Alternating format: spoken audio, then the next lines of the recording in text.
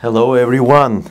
So, it turns out that flying reptiles had some sort of feathery covering, according to the groundbreaking study published in Nature, Ecology and Evolution journal by Bayu Jiang and his co-authors in December 17th, 2018.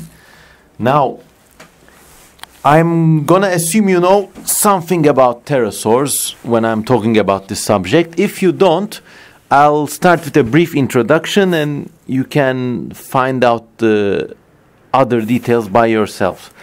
Pterosaurs were flying reptiles that lived at the time of the dinosaurs and became extinct with them.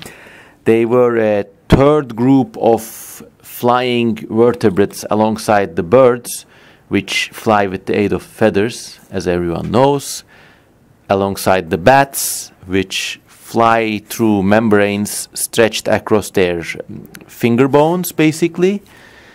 And pterosaurs flew by a membrane that was stretched across their fourth and largest digit. It would be a bit like having an enormous ring finger, the length of a ski pole, and having a membrane stretched between that and the other parts of your body and flying. So it's been assumed that pterosaurs were somehow related to the earliest dinosaur ancestors, and the general consensus these days is that they belong to a distinct group called Avemetatarsalia, which included pterosaurs and everything that led to the dinosaurs after them. But they are classified as being outside dinosaurs proper, okay? And so this new discovery reveals that a kind of pterosaur known as an aneurognatid, this is like a rather hairy little frog with wings, was covered with feathery filaments that were almost indistinguishable from proper early feathers.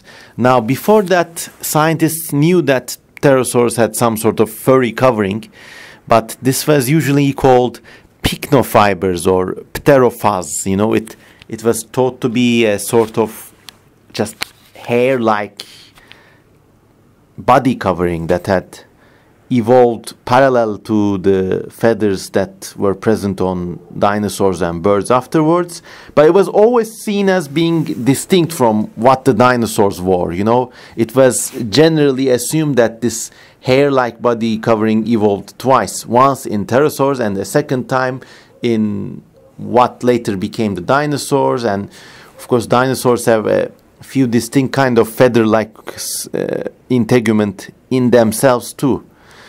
But now, with this aneurognatid pterosaur, which is once again like this frog creature with whatever, they discovered that it had like four distinct kinds of fibers covering its body. One was a whisker-like thing coming around its mouth.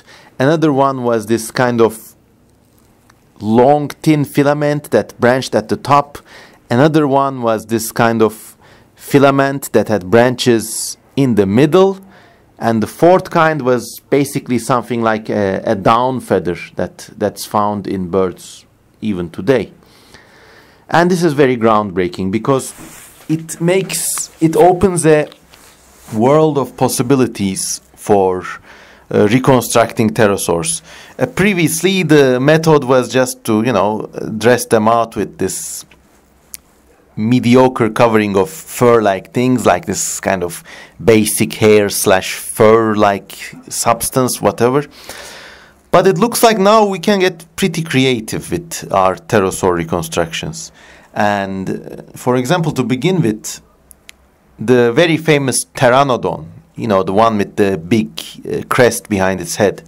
So these types of flying reptiles have very strange tailbones that have like these two forked extensions at the end of a very short tail.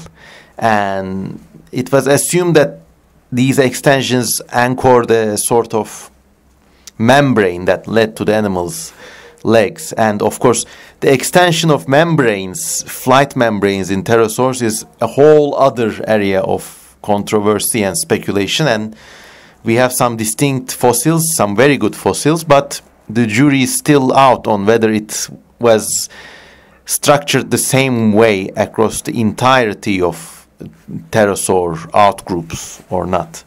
But now going back to pteranodon and the fork-like tail. So, okay, the conventional wisdom had it that this structure was kind of an anchor for some sort of unique skin membrane leading to the legs. But now that we know the kind of extent of feathery integument, it's completely plausible to have this tailbone anchor some very long tail feathers, just like the way we see in certain seabirds or, I don't know, other birds like magpies or even ostriches or lyrebirds.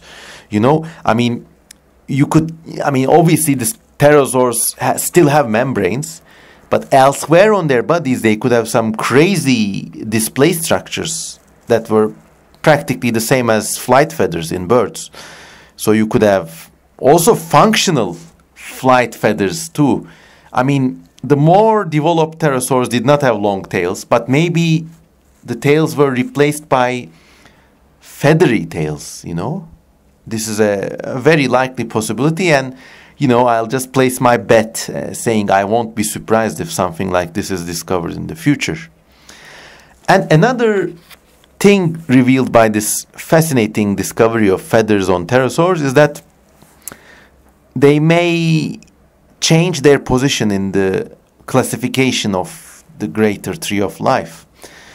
Now, years before this, Robert Bakker, the famous paleontologist, he's known for a very famous book known as the Dinosaur Heresies, and you can find more about him below the video description. So he wrote in the Dinosaur Heresies, he basically came up with a lot of extraordinary theories about dinosaurs, extraordinary for his time.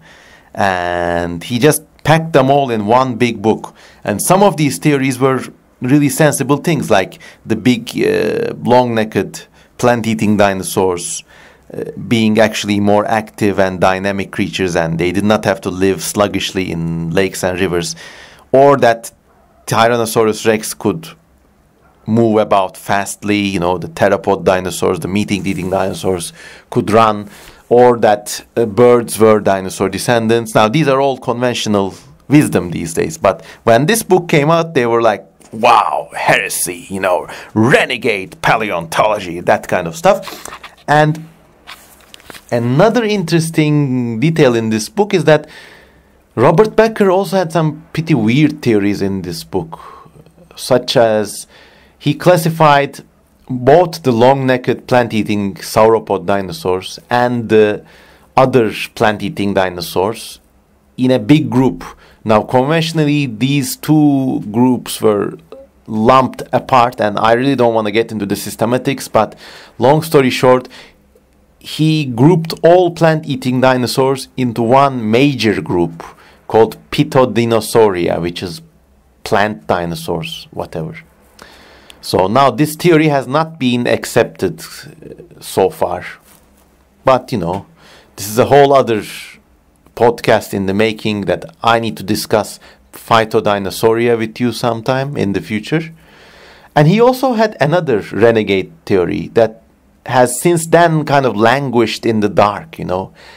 And Robert Bakker believed that pterosaurs were not some sort of weird intermediate crocodile grade descendant of dinosaur-like things, but he believed that in the absence of all other evidence, pterosaurs were actually very small meat-eating theropod dinosaurs that had evolved flight for a second time before birds, coincidentally. Now, this discovery of feathery stuff makes Robert Becker's theory actually quite plausible again.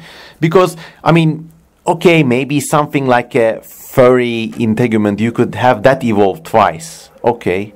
But something like a tufted feather, it's a rather complicated structure to evolve twice.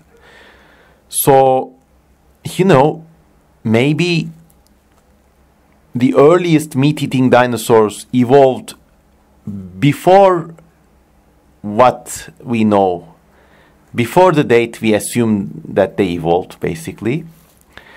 And they could have given rise to the pterosaurs before diversifying on their own. And now this doesn't sound quite unlikely, because really, I mean, these fur feather discussions, they're so bizarre. You know, in one point they discover weird things like this in pterosaurs. Other fossils reveal scale-like details in animals which most people assumed were feathery. So it's all a big mishmash at this point. And to make things even more complicated, proper dinosaurs, you know, like bird-like proper dinosaurs, had some feather-like structures that were completely unique. They did not survive after these animals became extinct. So in certain animals you have things like very broad confetti-like streamers that they are not exactly like feathers either, but they're like this big long sheet of keratin. It's really bizarre. And a whole lot of other bizarre structures. So if I was to make one safe bet, I would assume that maybe Bakker was right. And pterosaurs were not flying reptiles. They were like proper early dinosaurs. Theropod-grade dinosaurs, I would say, that evolved flight before the other branch of dinosaurs we know as birds. It's a heterodox idea, but, you know, this evidence supports that family tree now. So I don't know, it's all very strange. Also, you could like go completely wild and maybe you could say that actually pterosaurs evolved first, and then all theropods and the entirety of other dinosaur forms actually evolved from secondarily flightless pterosaurs. And then evolved flight again as birds. Now, of course, this is a bit of a like joke speculation, but you know, you wouldn't be surprised that similar ideas about birds had been entertained seriously in the past. There was this one wild theory, I don't remember who proposed it or whether it was really serious or what, but sometime in the 90s, people said, maybe birds evolved first, and then all other ground-living dinosaurs evolved secondarily from flightless birds, basically. And then there was another theory within this variation that said that, okay, dinosaur evolution and bird evolution progressed as we know now, but one specific group of extremely bird-like theropod dinosaurs, known as the oviraptors, the famous egg-thief dinosaurs.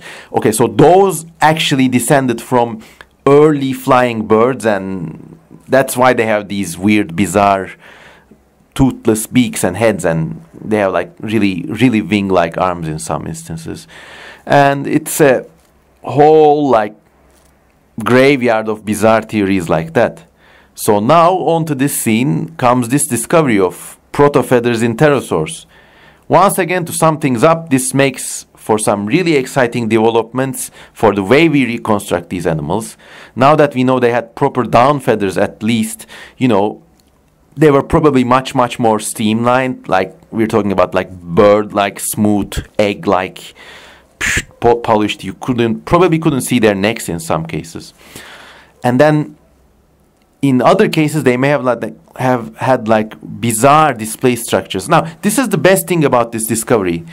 So this discovery of bizarre filaments, feathers in pterosaurs, with this discovery now, it's completely kosher if you reconstruct a pterosaur with, let's say, a peacock-like display of amazing, bright, eye-like feathers, you know. It's completely plausible. Or you could reconstruct pterosaurs with like these, there's a strange kind of bird with streamers growing out of its wings. It's still alive today. I don't remember the exact species name, but there's a bird alive these days. I think it lives in Africa. It looks like any other bird, but from its wings emerged two enormous feathers that when it's flying, the male looks like it's kind of flying with extra wings. But the extra wings are actually two enormous feathers. So now, with this discovery, you could have pterosaur reconstructions like that. And it's just, I mean, I'm talking now facing a silent, dark, eerie sea view, and these kinds of speculative ideas, you know, with this landscape, they're really giving me a buzz, you know. And this is not the whole part of the deal. I mean, there was talk of scale-like structures being discovered on a very famous but undescribed pterosaur fossil a few years ago, or was it a decade? So according to this unpublished information, there's this one pterosaur fossil that has all the proper membranes and the furry integument, whatever, but on its shoulders, it has something like big lizard scales growing, you know, very strange. Now, if this discovery is indeed what it is claimed to be, and if you add that discovery of feathery things with now this current discovery of proper downy feathers on pterosaurs, they could be so bizarre, you and I couldn't even imagine. And don't even let me start on the big forms, you know, the giant airplane-sized Quetzalcoatlus or the Azdrachids or some of the other weird ones like the Moganopterus with the teeth. And phew, you could really have a field day with these animals.